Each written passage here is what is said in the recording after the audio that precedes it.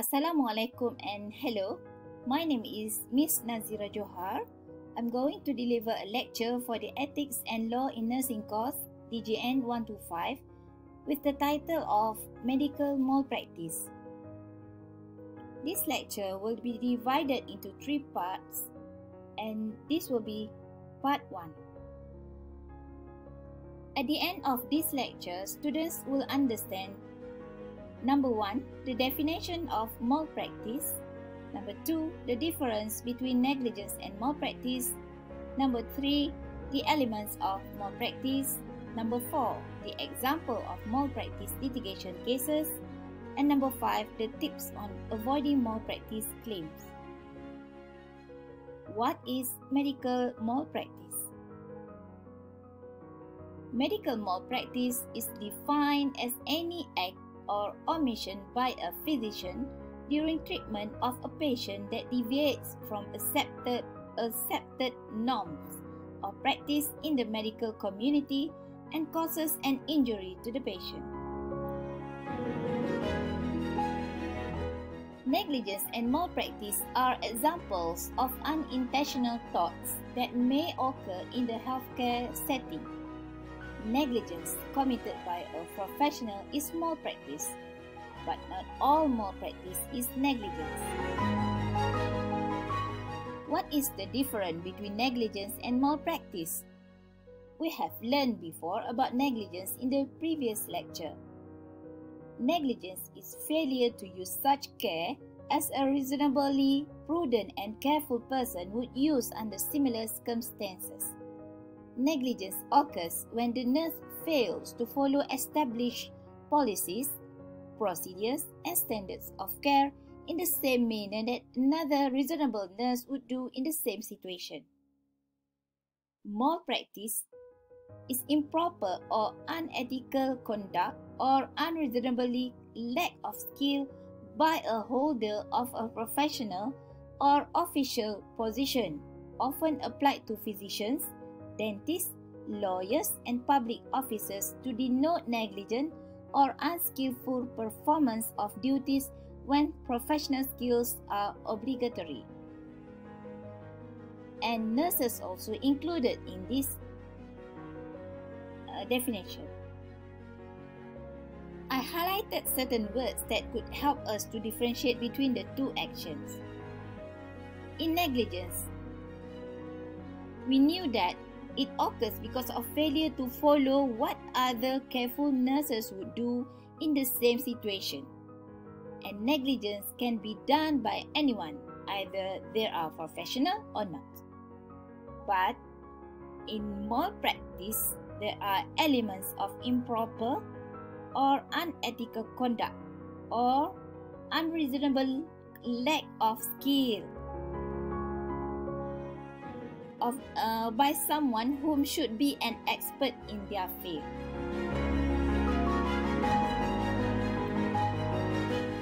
If you still remember, there are 4 elements of negligence that need to be proved by the plaintiff. The elements are standard of care, breach of duty, the breach of duty caused the harm, and harm.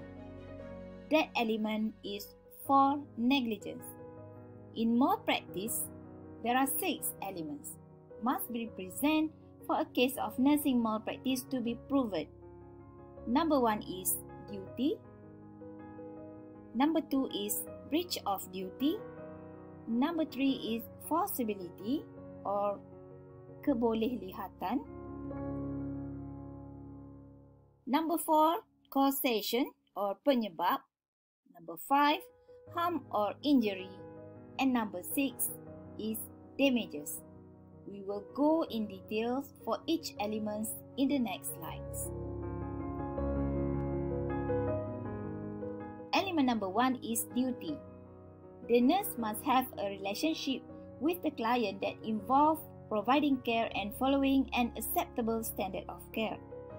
Such duty, for example, is evident when the nurse has been assigned to care for a client in the home or hospital.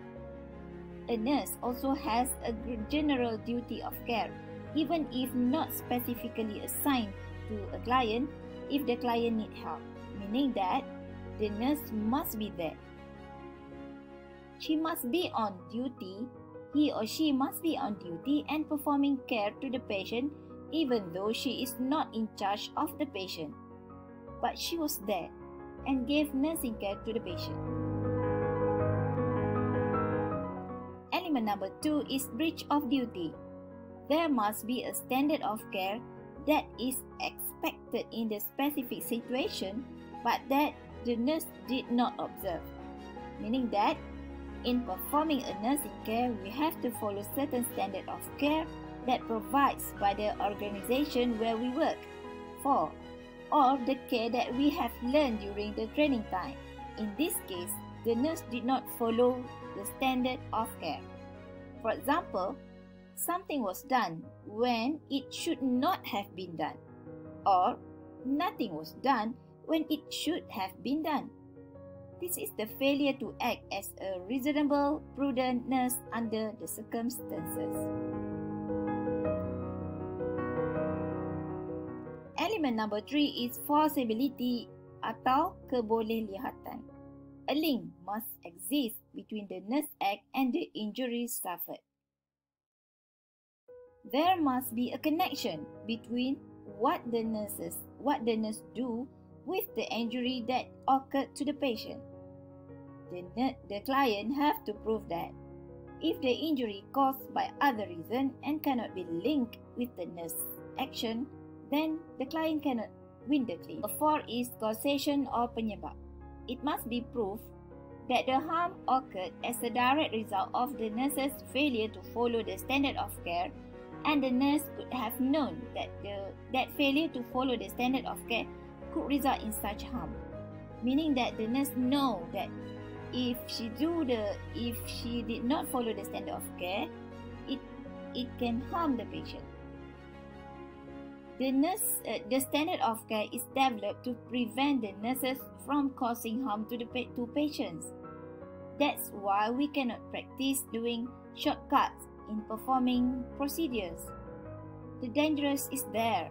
If we skip any of steps in the procedure, and we should know the consequences.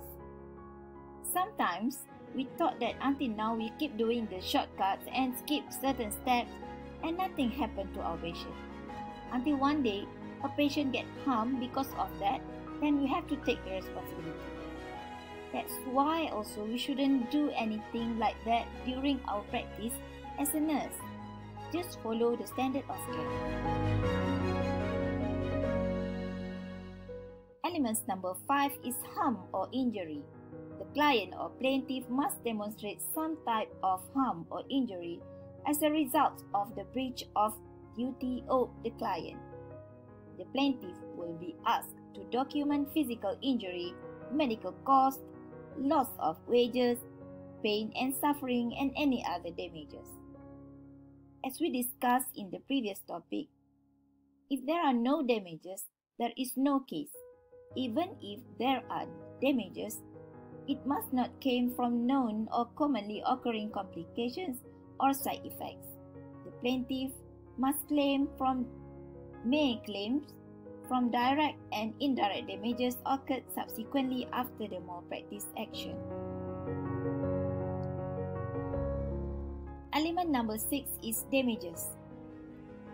If the malpractice caused the injury, the nurse is held liable for damages that may be compensated. The goal of awarding damages is to assist the injury party to his or her original position so far as financially possible. As I mentioned before, if we keep practice care that is not following the standard of care, it will lead to malpractice if it causing injury to patient either physically or emotionally. Thus, be at the safe side. Again, practice the nursing care by following the standard of care.